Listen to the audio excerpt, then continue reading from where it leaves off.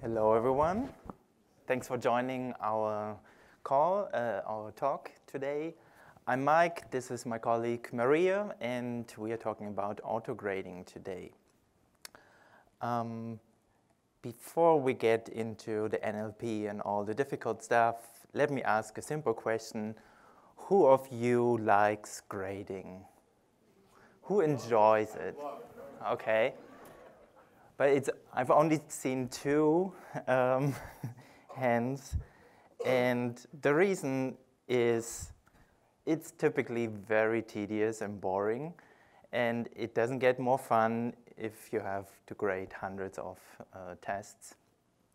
From a school perspective, it's very expensive, labor intense, and students also don't like it because it takes a lot of time to get them feedback, and it's also prone to human error.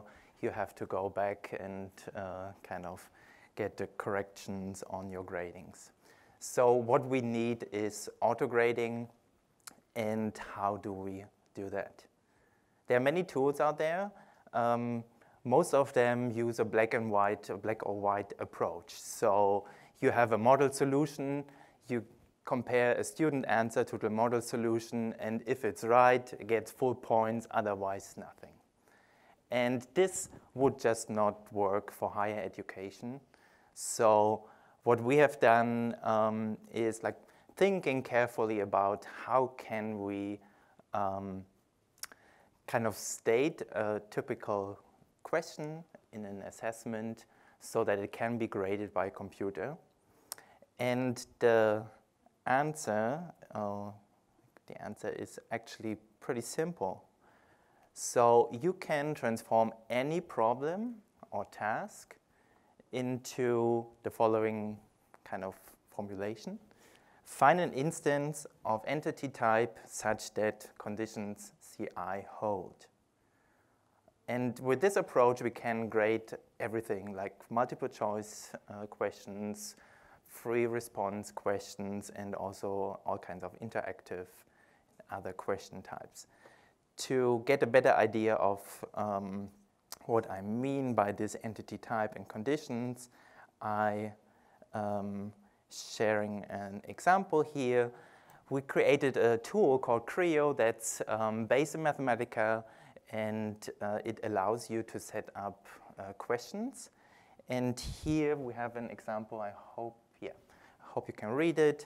An example question: name a city within 300 miles to London, which is outside the UK. And to grade such a question automatically, it would not really work if you try to set up all the possible solutions to that question. In Wolfram Alpha, there are more than 150,000 known cities, and so it would just not be fun to do that. Instead, what we do is we specify what is this thing, what we are looking for, the entity type, and in this case, it's a city. And then we set up conditions instead of stating the model solution. So this is what is done here in these two lines of code. So the given answer is taken, and yes, I will try that.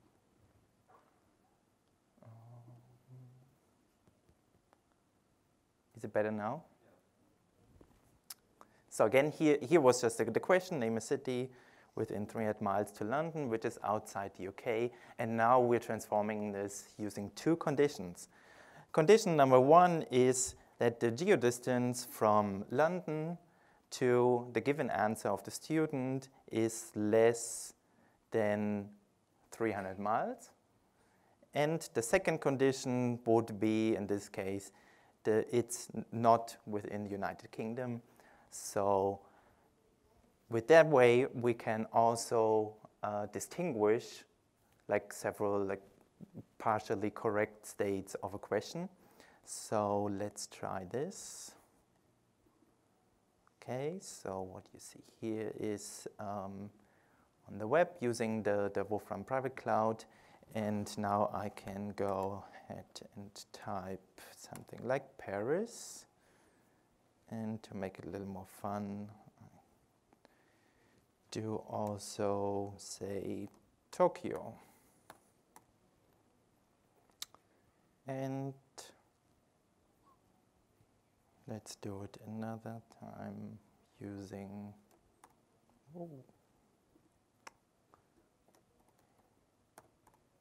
Glasgow.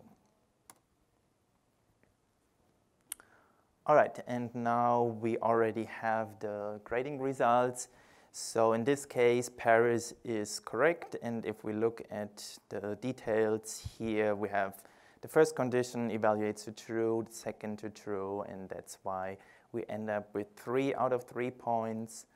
If we use Tokyo, then the first condition would not be satisfied, so we have it partially correct, and so on. That's the idea of condition-based grading. It works for everything. I use it for grading like coding challenges, and we use it for statistics and all kinds of different fields. It can be used on images and Excel sheets or whatever, you name it. Now, this is a really powerful approach. Oh, what happened here? And many educators would like to use it. By the way, if you're interested in using this, please visit silva.ac or come talk to us. We have a workshop tomorrow where we go into a little more details on like how to use it for teaching. Today we focus just on the grading, but if you're interested, please feel free to reach out. So I've talked to many educators in the last couple of years, and so what they said is this is cool, but they are a little frightened of like writing those conditions, like writing these lines of code. For someone who is new to the Wolfram language, this can be like a little tough. So our idea was maybe we can derive those conditions using NLP, using the same kind of ideas that's been used in Wolfram Alpha. That's one main motivation for this project. So we want to remove the coding barrier for educators. And the second one is also we want to challenge the purely statistical approaches of autograding and trying to combine it with something like rule-based, trying to understand the grammars in plain English. So here is an example, and we want to, with this, in trying to achieve this, we want to start with simple problems, with so-called math word problems. So they are used in elementary school, and here is a typical one. Joan found 70 seashells on the beach. She gave Sam some of her seashells. She has 27 now. How many seashells did she give to Sam? And so this is like a typical math word problem, and we want to grade this automatically. What we want on top, and what is already kind of implemented in Creo and our grading approach, is that we can parameterize it, so we can use different names, numbers for each student. And what we don't want, obviously, is to calculate this manually and to write the code. So what do we need to do? For any plain English question or task statement, we need to parse it. We need to derive those conditions and the model solution, and then based on that, we can do the actual evaluation of student answers. So this is already implemented in the platform, the grading approach. Today we focus on the first 2 points, and Maria will now explain you how we do that. Thank you, Mike. Can you hear me? Yes? Okay.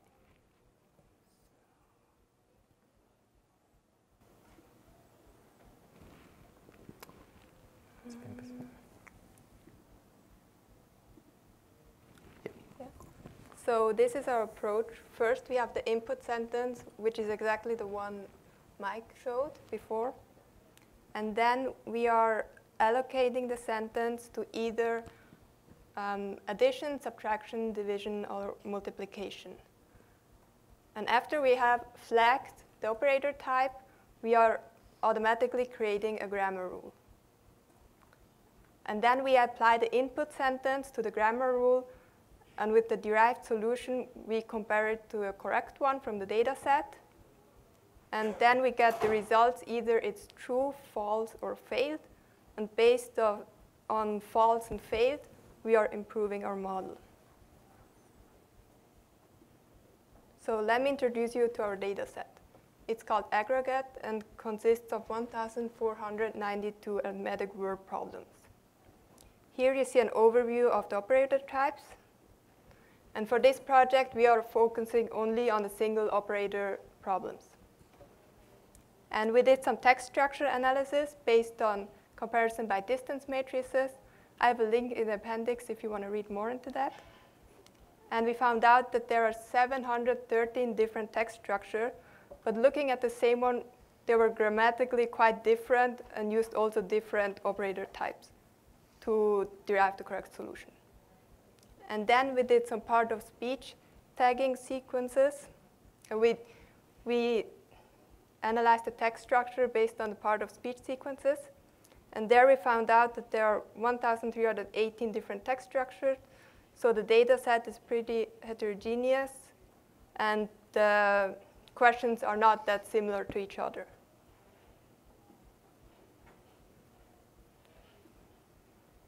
So this is a specific example of our data set. It's exactly the same sentence as before. And we have the equation, the correct solution, and then we took out the question part itself. This one we are using for the allocation. And also, here we have all the sentences with numerical information. This one we are using for the grammar rules.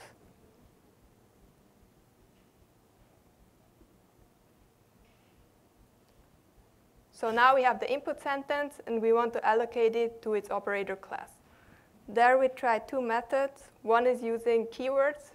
So we checked whether the question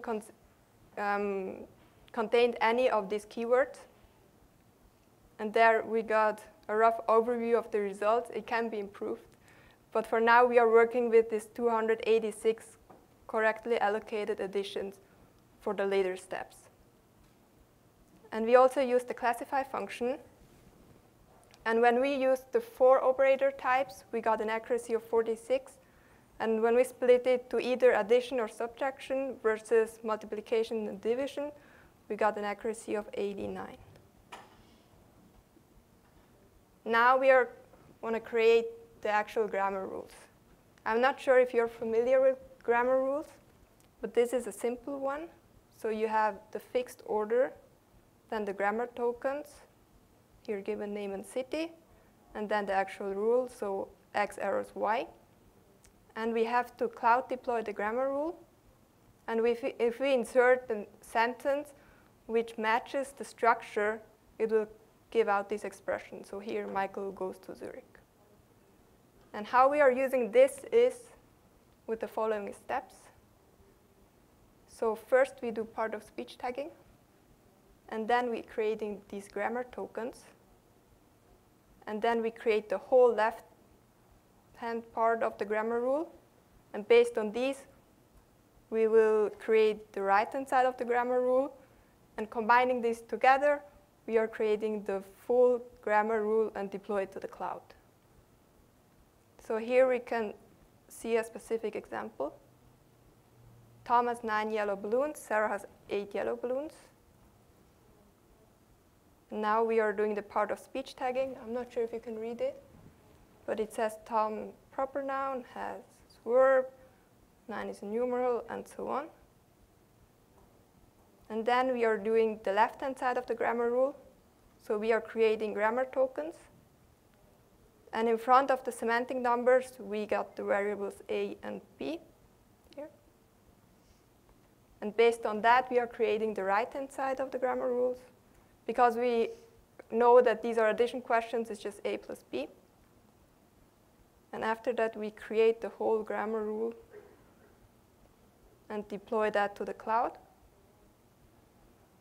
And if we use the same input sentence, it should give us the correct solution, 17.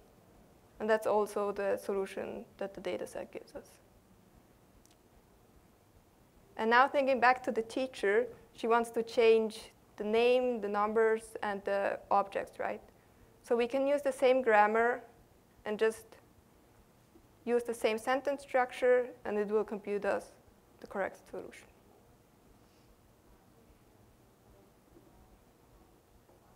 So now we applied it to these 286 correctly allocated additions. And from these 283 cloud objects were created. And 130 were true, 41 were false, 112 failed. And we want to learn from these false and failed ones. So why are they false and why did they fail?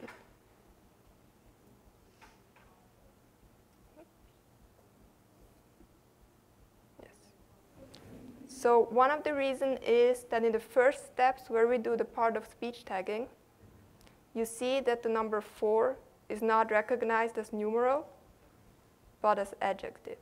So if we do a grammar based on that, it will give us a wrong solution. So here's it's 9, but because it didn't recognize the 4. Now we are changing this 4.0 to 4, and then actually it will be recognized as numeral. And we are creating a new grammar. And for the application, it doesn't matter if it's 4.0 or 4, and we get the correct solution. So we changed this in the data set. And you see we got a little bit more truths, a little bit less false, and some of the failed, yeah, 2 fewer failed. Another reason is why the grammar is false is because the sentence is more complex and it contains irrelevant numbers. Like this one, we are currently not able to compute it, but if we extend our grammar rules and make more refined rules, I think we'll be able to do that. And you might ask why grammar apply failed, and one of the reasons is because we have some technical issues. I posed a question on Stack Exchange. If someone can help, please help. And another one is currently we have limited all proper nouns to be given names, which is of course not true. It's also cities and things. So to recap, we want to allocate the sentence to its operator type. We want to automatically create a grammar rule. And based on the false and failed analysis, we want to improve our model. So in the appendix, you have the source. Yes. So we are that's still work in progress. So if you have any ideas or suggestions, please let me know. I think time is almost up. Yeah. We're happy to take questions.